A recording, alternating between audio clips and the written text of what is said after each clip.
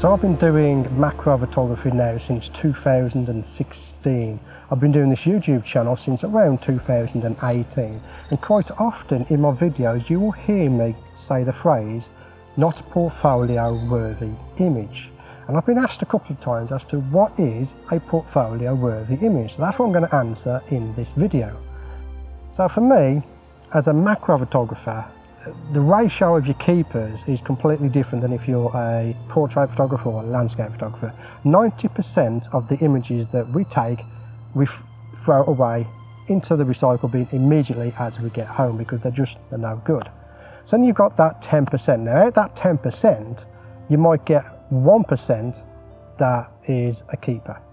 So I'm going to explain to you what my process is and what my thoughts are for a portfolio worthy image. You can discuss with me in the comments below as to what your thoughts are to a portfolio worthy image. This is my approach to a portfolio worthy image. So first of all, when it comes to a portfolio, the maximum amount of images that I have in my portfolio is 20.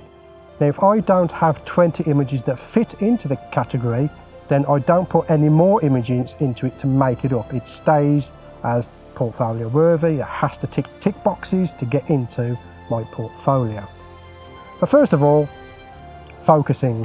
If the focusing isn't where I want it, either on the insect's eyes, or if I'm doing a creative focus, if it's not where I want, it gets binned instantly. It doesn't matter how good the image is, it just goes, it's binned. And one of the major things for me is when I see an image on the back of my screen, if that doesn't invoke a feeling in me, then that's not a portfolio worthy image. If you're in the car and you're going home and you're not sitting there thinking, I can't wait to edit this image that we took, then there's no point. But it's when you take that one image that you look on the back of the screen, you go, wow. You sit there and on the way home, you're like, I'm going straight to that image to edit it. That is something that's portfolio worthy. Another thing for a portfolio worthy image is it needs to be technically accurate. So the exposure needs to be correct. The focusing, again, needs to be correct. Everything has to all line up and look great. There's a major difference between a snapshot and a portfolio worthy image. It doesn't matter if I have a technically correct image, so the focus is correct, the exposure is correct, the colour's good. If I don't feel something from that image when I'm editing it, it doesn't go in the portfolio. I don't care how good of the image it is. If you check out some of these examples here, you can clearly see the portfolio worthy images compared to a snapshot that I would possibly put onto social media. There's just something there, and it's hard to explain what it is. You just feel something when you get home. You get excited when you see the image on the back of the screen. You get excited to get home and start editing it.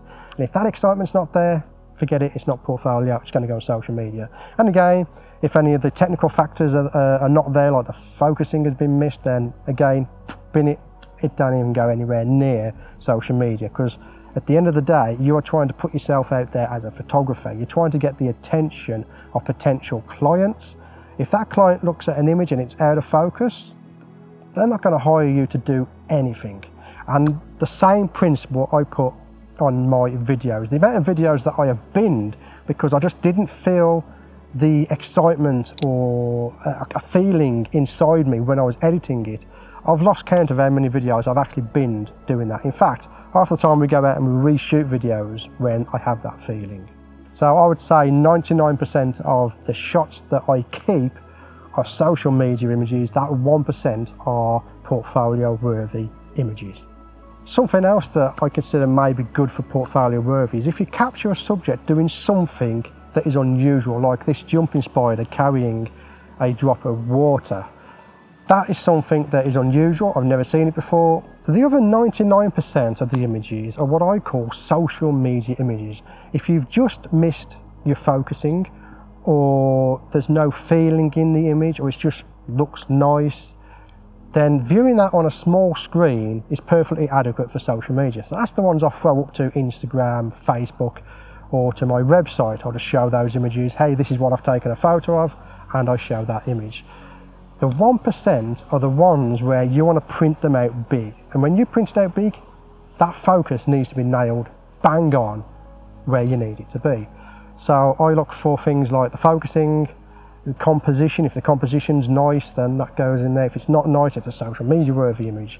The colours, the noise and grain, I don't like to have a lot of noise and grain in my images. That needs to be there for my social worthy image. I need to feel something when I'm editing it. I need to enjoy the editing process of when I'm editing the image. If I don't feel any of that, it's not a portfolio worthy image. Now I've got a tip for you to try and help you work out what's a portfolio worthy image and what is a social media worthy image. We already know what's trash. If it's out of focus, bin it. If it's overexposed, underexposed, bin it.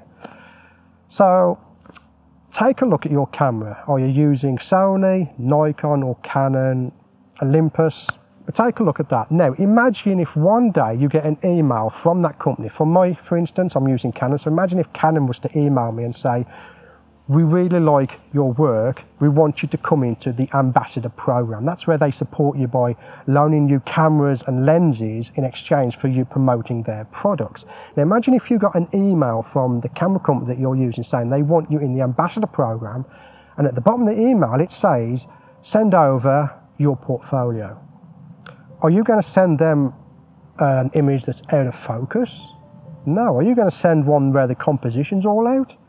No. You're going to send them 20 of your best images, and that is the key. That is your portfolio. When a big company comes calling, those are the 20 images you send over.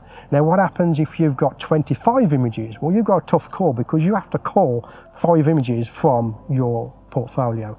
Only do 20, that is it. You can go less, but don't go more than 20. And you start your portfolio with a great image and you end it with a great image.